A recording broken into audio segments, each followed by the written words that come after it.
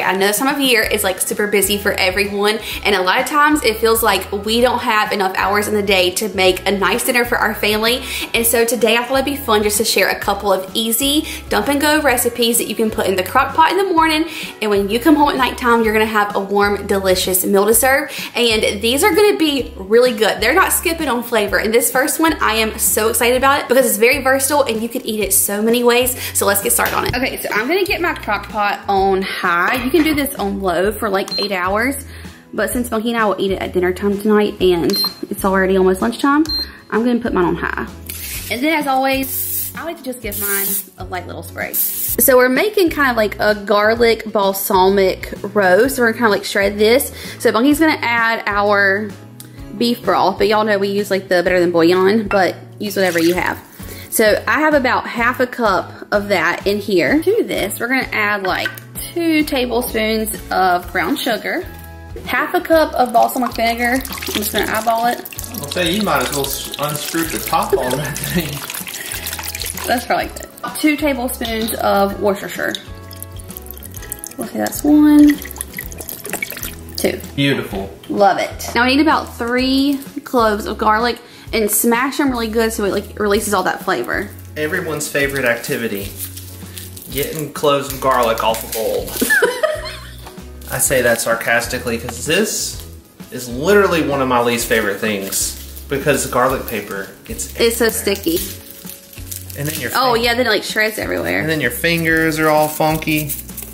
I'm gonna get one that little. Yeah, get some good ones. Yeah, I don't mind if there's a little extra. Get a little extra one here. So we got 4 there. Now are you just gonna use your hand or use a knife? Oh, I'm gonna just use my hand.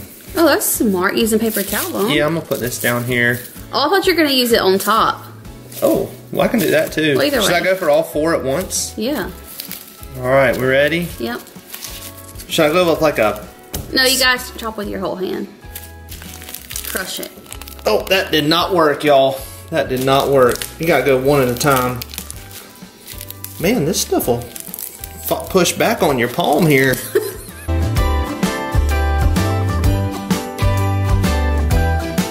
I can already smell the balsamic and it smells so good. With that like brown sugar. I feel like that's gonna pair so well with this beef. Like 4-hour chuck roast. So we just got one that's about 1.5 pounds, and you want to season this pretty liberally, and you can just do salt and pepper if that's what you want. I'm going to do a lot of cracked black pepper, but then to give it just a little more flavor, instead of just using salt, I got this. If y'all follow KYD, they also do YouTube, like full-time RVers. Trisha loves to cook and she has these incredible seasonings. This one is called Go To Garlic, and it has the best flavor. Because it's like black garlic, regular garlic, salt, just all kinds of good stuff in there. So I'm going to use a little bit of that too. So we'll season this liberally and then add it to our crock pot.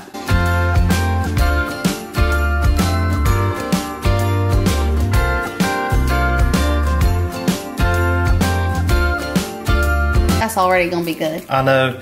I'm so glad we're making this too because I feel like, you know, we were making... we made that Mississippi pot roast so many times, you know, and we haven't had it in a while. And I've kind of just been dreaming of a chuck roast like this for some time. It's a good, like, different spin on it. Honestly, as soon as I read, like, garlic, balsamic, chuck roast. We were sold. And I was like, I have mouthwaters already. Okay, so I'm just going to make sure that everything in here is, like, stirred and mixed together. And that brown sugar kind of dissolved in there. And then we're just gonna lay our chuck roast right on top. Oh yeah. I know. And then we just want to kind of put a little bit of that liquid on top. I probably need a spoon. Yeah. This obviously is not working. We'll put some of the liquid on top and then pop a lid on this and just let it cook all day long.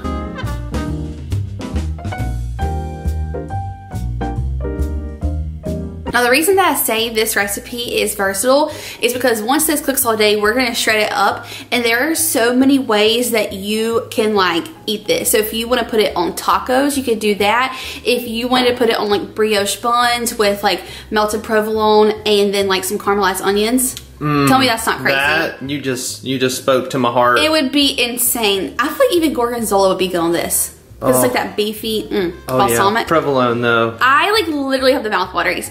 Or you could eat it over top of mashed potatoes. I think we're gonna probably top ours like over egg noodles because we love egg noodles. But there are just so many ways to serve this. It is literally going to be like so hard to smell this all day and be waiting like on pins and needles to eat this.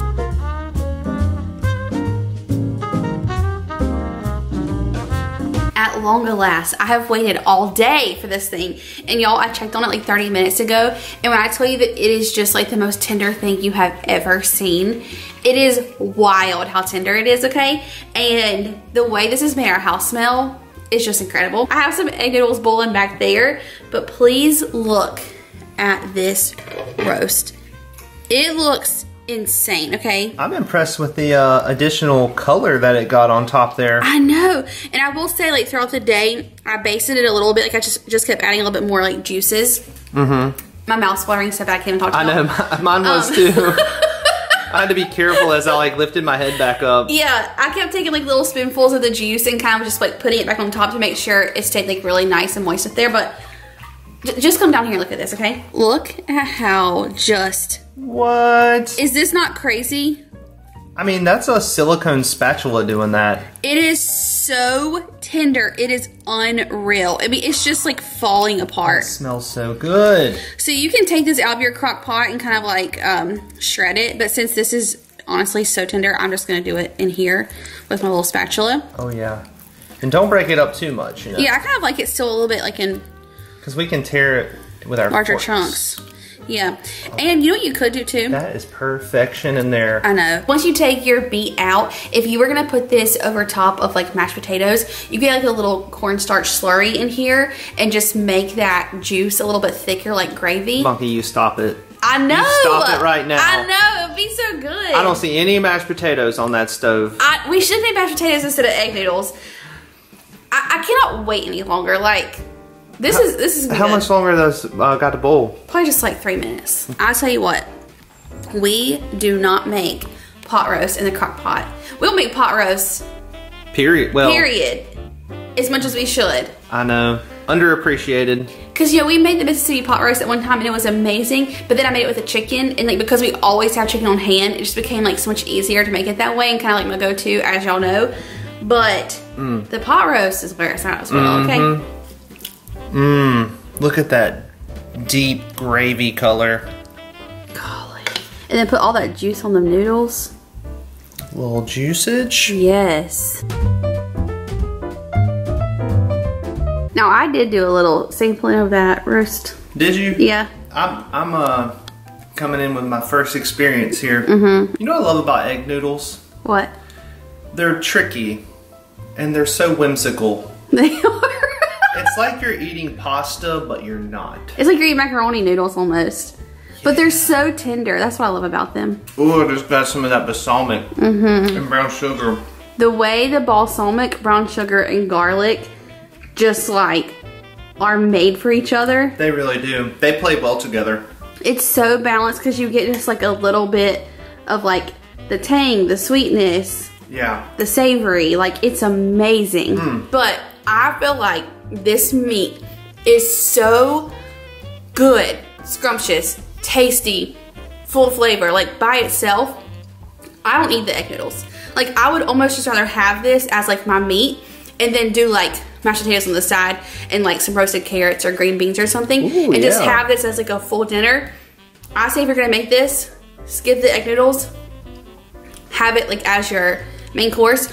Or like I said, the sandwich. Yeah, break out those canned vegetables and instant mashed potatoes and you got a happy table. Y'all, that meat is wildly good. Now for this next recipe, we made something similar to this a little while back, you know, like the viral spaghetti sauce Alfredo spaghetti bake thing. But I feel like this version of it is going to be way better. Even though I don't know how we're gonna top that because that was so good. I know. I still think this is gonna be amazing. And this recipe, which I don't think that one did, has chicken in it. Yeah. So I love it even more. And it's all done in the crock pot and it's like the most simple thing in the whole wide world. So let's get started on it. So to our crock pot, we have the smaller one today since we don't have the big chuck roast. It's kind of nice having two size crock pots. Yeah. Well, this smaller one just seems to serve us well, you know? Yeah, it's just the two of us. Okay, so you're gonna take 1 entire jar of whatever is your favorite, like, spaghetti sauce. We're going with the roasted garlic. We love either the roasted garlic or like the, is it called 4 cheese? You love the 4 cheese one, yeah. That's in. Now that it's splattered and made a mess. That's good. Then you're gonna take your favorite jar of Alfredo sauce. Now, we always make homemade, so I feel like if I was gonna use jarred Alfredo, do you see it? Rao's? I'm gonna go with Rao's. However you wanna say it. I think it's probably the best one that we could possibly get. If you wanna make your own, make your own, but you know, we're talking about time-saving meals here, so we're using the jar. Yeah. You're not gonna have time at 7:30 in the morning when you're putting all this together to make homemade Alfredo. This is true. I guess you made it the night before. I should have asked you to do this, but I can't open it. I can't open it. See, it's hard. Okay, I was playing around at first, y'all. Let me get serious here. Woo.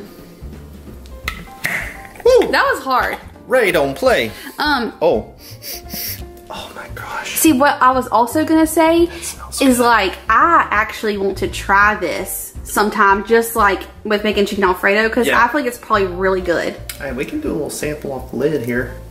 That's yummy. That's good? Yeah. So just add that right on in. That right there looks great. That looks so good right there, just that. Now, to our crock pot, we have some like frozen chicken breast that we're just gonna add. So it might take a little bit longer to cook, but that's okay. We're gonna add in our chicken breast. Perfect placement, Bonk. Thank you. And then we're gonna season them up. So to this, I'm gonna add a little bit of Italian seasoning. We're gonna add some crushed red pepper flakes, as much as you want, or don't add these in if you don't want a little kick. Now, to this, you're gonna add salt, pepper, garlic, onion powder. I'm gonna use this seasoning again, just because it has like the garlic already in there, the salt, all the things. But if you wanna add them individually, by all means.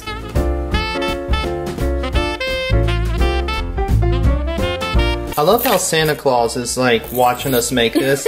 He's making sure that we make it good for him. He really is. He said he wants to try it later when it's done. Okay, he can have some. He kind of matches the vibe that's going on in there too. He really does. So now you just want to kind of like mix all this together, get that chicken nice and coated, and then our Alfredo and pasta sauce like really combined. And then that is pretty much it for this recipe. So like the most simple thing ever. Once this cooks all day and that chicken is nice and tender, we'll make some pasta, add that in, some shredded mozzarella cheese, and then that is gonna be done. It's gonna be amazing. My goodness, I know. You just made me a happy guy with that. Everybody loves the addition of cheese. Yeah, and I have been like craving some pasta, so I feel like this is gonna be just epic. All right, this has been cooking all day long. It looks so good. I don't know why I'm flinging my fork at you. I think because I'm so excited. It's your magic wand. It's my magic wand. And all we're gonna do, I went ahead and boiled some bow tie pasta. We're gonna add that. You can add whatever pasta you want to, and just kind of like let it sit in there for the last like 20 minutes. We're also gonna add some mozzarella cheese, let that melt, and then this is gonna be ready. What's the fanciest kind of pasta out there? What do you think? Bow tie pasta. Oh my gosh, Monkey, you are a ham. I thought you were gonna like tell me this amazing thing, but I totally get it. Yep. It just shows up. It always brings the party. Now, first we gotta shred our chicken a little bit. You just put a little bit of this like juice up here. It just comes right off. And then you just use that as like flavor.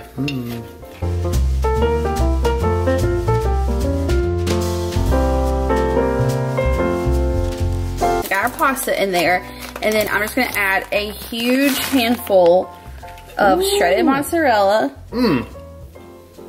Hit me with some more. I'm gonna hit you with some more. That is what I'm talking about. Now we just achieved greatness. Now, just give that thing a stir. Oh me, oh my. The time has come. The big reveal. This looks so good. I want to squeal. Wowzers, huh? Wow.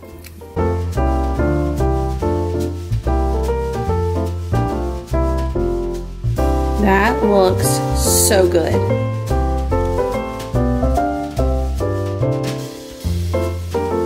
this looks like pure decadence right here. It really is. You have Alfredo.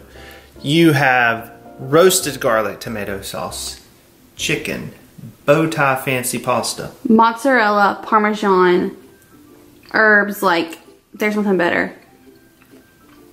So good. Is it amazing? It's very good. Is it better than like the viral casserole that we made? I'm gonna say yeah. I think because it's like hanging out in that crock pot all day and it's just like those flavors are just hanging out together. This reminds me of a like a ziti. Yeah.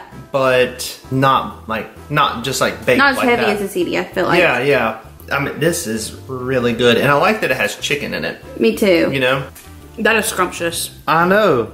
I love Alfredo and spaghetti sauce together. Yeah, it's fantastic. That is delicious. Y'all have got to try that one. It is so good. And here's a few more of our favorite dump and go crock pot recipes. So we are gonna make my mom's white chicken chili, and there are literally 4 ingredients, and my mom always says how easy this is. So it's like one of her favorite recipes because of how easy it is, but everyone raves about it. So I'm gonna get our ingredients out, show you what's going in it. I think, sorry, this cord is like banging against there if it's loud. I think I'm gonna add in a little bit of like seasoning, maybe like some fajita seasoning, I'm thinking.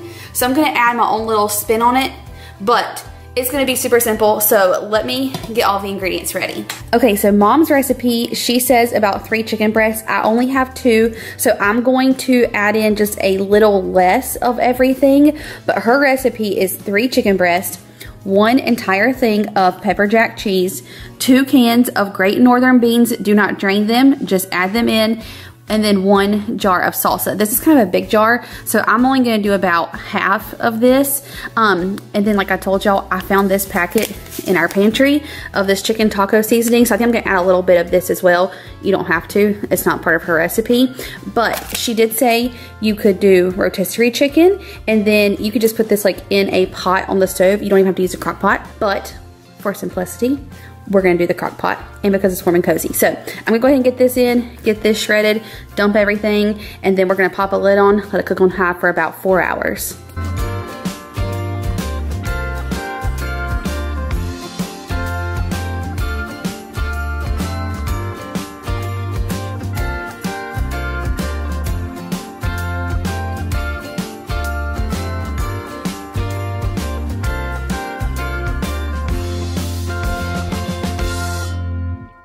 Okay, so I only did about half the cheese because I want to add a little bit later once it cooks for a little while, and I want to have just a little bit to sprinkle on top. And and mom said that she usually serves this over rice, or you could just do like extra chicken broth to make it like a soup, or you could have like tortilla chips. So what do you prefer? So many options. I know. What if we just put it in tortillas? No, silly goose. It's like a chili. I think over rice is actually gonna be best. I think that would be the perfect. That's what mom says she usually does. What if we had? Do we have? Man, I wish we had like a cilantro rice. Bunky, this is white chicken chili. But it would be good with cilantro rice. Okay, maybe. I think so. Yeah.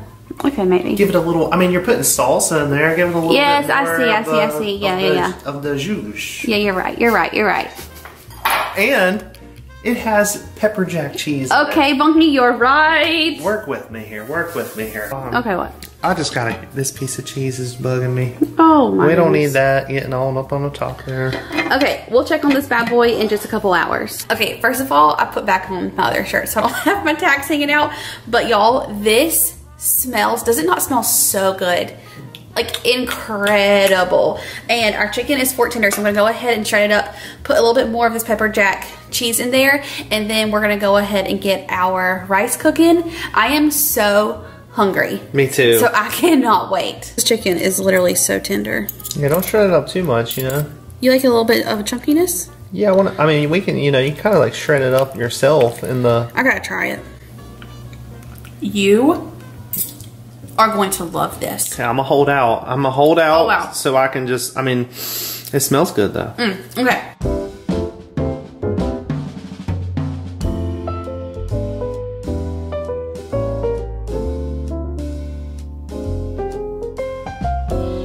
It's really good. You know, I almost like the fact, well, the fact that this has rice with it, not... I like the rice because it kind of gives it like a little bit more hardiness, you know? Yeah. Like substance, like depth to it. The flavor is really, really good because that pepper jack just gives you the tiniest bit of like spice, but not super spicy. Wow. And the beans absorb all that like salsa flavor too. This is delicious. Y'all have to make it. Tell us what you think. Okay, so we are making Crockpot ranch chicken, which y'all know is like right up our alley. So to make this, all you're gonna need is some chicken breast, some baby carrots, a little can of these chopped green chilies, 1 can of cream of chicken soup. I got the one with herbs just to add a little bit more flavor. You'll need a packet of ranch seasoning, some chicken stock, and then also some potatoes. You can use like the red potatoes or like the yellow gold. Either one is totally fine. We're gonna go ahead and get our chicken in the crock pot. It says to season it with salt and pepper, but y'all know I love, love, love this Kinder's garlic and herb with sea salt and lemon on chicken. And I just think with these like ingredients, it's gonna be so good. So I'm gonna use this instead of salt and pepper, and then we're gonna kind of add our potatoes, carrots, and then mix together these ingredients and just pour it right over top. And first things first, go ahead and kind of lightly spray your crock pot.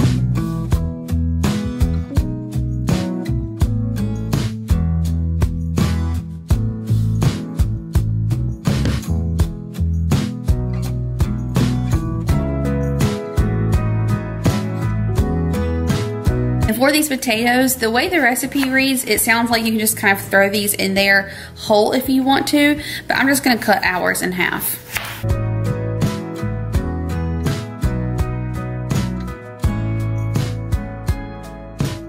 Okay, so now we're just gonna mix together our cream of chicken soup, our chopped green chilies. The recipe calls for just like half a cup of chicken stock, so I'm just gonna eyeball this. If there's a little extra, I think that's a-okay. That looks good. And then 1 packet of ranch seasoning, which is the star of the show.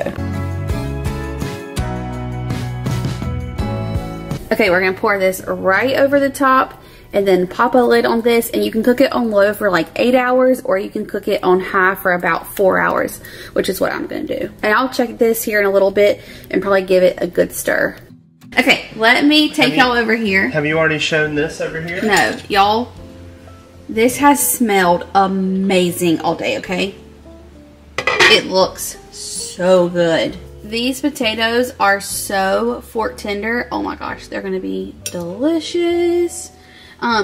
So Bunky doesn't want it shredded, so I'm probably just gonna give him like a piece of chicken and drizzle this sauce all over the top of it.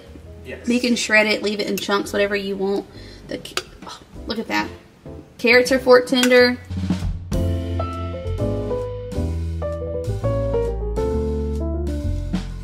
See, this is what I was feared was going to happen.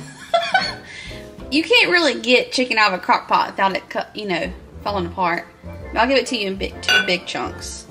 That'll work. Or 3 big chunks. Or 4. I told you this was going to happen. Oh, oh my gosh, look at that. It's almost like gravy in there. Yeah, oh, we're going to drizzle that all over the top.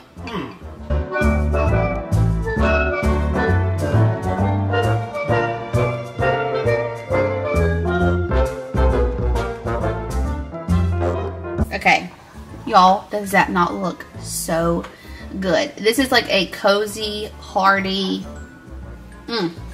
something good kind of dinner. And so easy. We really haven't eaten a lot today, so Bunky and I both are so hungry. The hangry. Oh. We're back to the hanger. Right through it. Little potato. That is delicious. It's delicious? Oh yeah. Like one of your favorite crock pot recipes? It's definitely up there. I haven't even tried it, and I feel like it's gonna be. That is good. Like when you put carrots and potatoes together in this combination, I'm all about it. And then like how you were saying, the sauce is almost like a gravy.